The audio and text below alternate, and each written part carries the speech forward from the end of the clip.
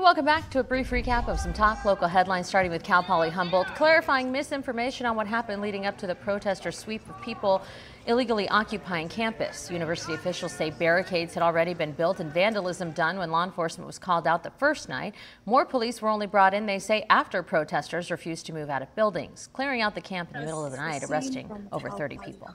Enloe Behavioral Health is closing its doors in Chico, leaving inpatient psychiatric care staff looking for jobs elsewhere. Inpatient services will still be offered at its main building, but the CEO says the move is the best efficient way for them to take care of people, especially facing challenges in recruitment of mental health professionals who want to work with the severely mentally ill. Closure expected in mid-August.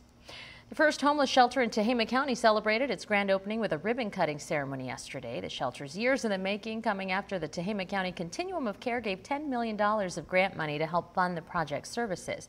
Past Director of Operations says the ultimate goal is to help unhoused people overcome barriers they may be facing and get them out of homelessness and into permanent housing.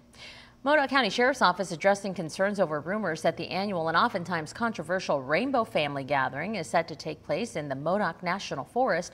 The last time the group was in Modoc County, the sheriff says some members caused serious safety concerns and dangers within the community. If the gathering does make its way back to Modoc, law enforcement will have an increased presence and approach it with a, quote, zero tolerance stance.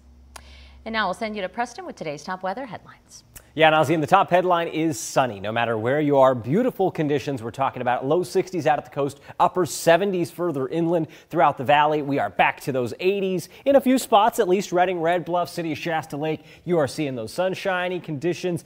Warm temperatures right where we should be. 79 in Chico, couple 70s in Trinity County. Breezy though, those north winds still strong out there. You can see that. We're looking at 30, 35 mile an hour gusts in a lot of spots, maybe up towards 40 miles an hour in Orland and Willows. So be ready for a breezy setup out there today. And again, that'll pick up out of the eastern high country tonight through the gaps in the mountains.